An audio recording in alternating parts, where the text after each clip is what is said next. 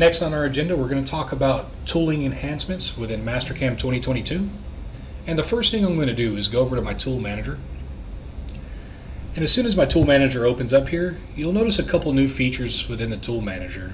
We now have an Assemblies tab, and we also have a holder filter option that's been added within the tool manager dialog here. Within each one of these tabs here, we also have our right-click context window that relates to each one of the options within these tabs.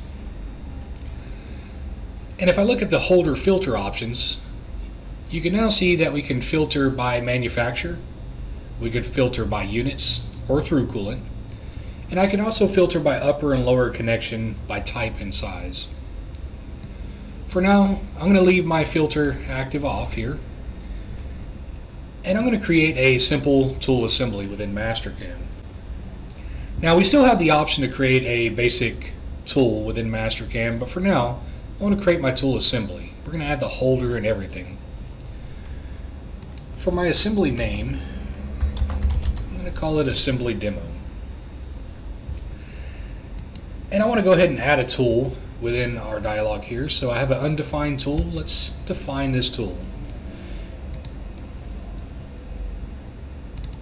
And I'm simply going to create a 1/2" bullnose end mill. I'm going to say finish on this.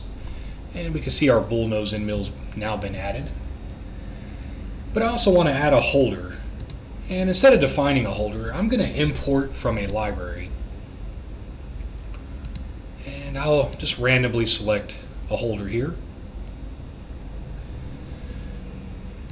Now, we also have the option to add any kind of extensions or other holder components that may relate to our current assembly here.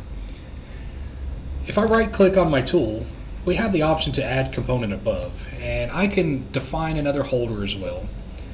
And let's say that this is, I don't know, 1 inch by 3 inches by 1 inch. We'll have our extension here. I'll say OK. And let's rename this to extend.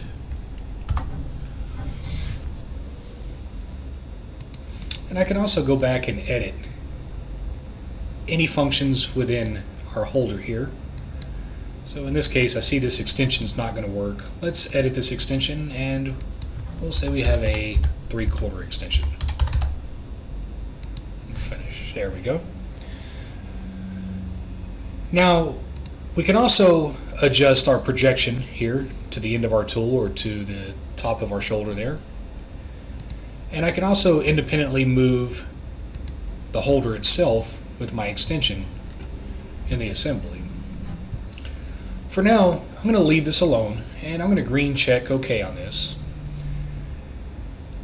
And let's look at a brand new library here. I'll just call it new lib. And you'll notice we have no holders, no tools, and no assemblies that have been added in here. Which brings me back up to the top in our machine group. I want to right click, and I'm going to look at this other option here for Save Assembly to Library.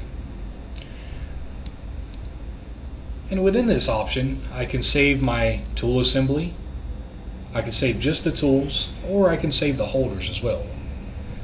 For now, I'm going to save the full assembly. I'm going to green check OK, and our library has been updated. And now within this, I can see my full assembly. And if I go back to the top, let's do each independent one now. So I'll save assembly from library, and let's do just the holders. I'll green check OK. And now under our holder option, you can see that I have my extension, and I also have my holder itself. So from here, let's go ahead and green check OK. And that's just some of the new features that Mastercam 2022 has to offer for our tooling enhancements to make creating assemblies a lot easier than what it has in the past. Hope you all enjoyed that, and thank you for watching.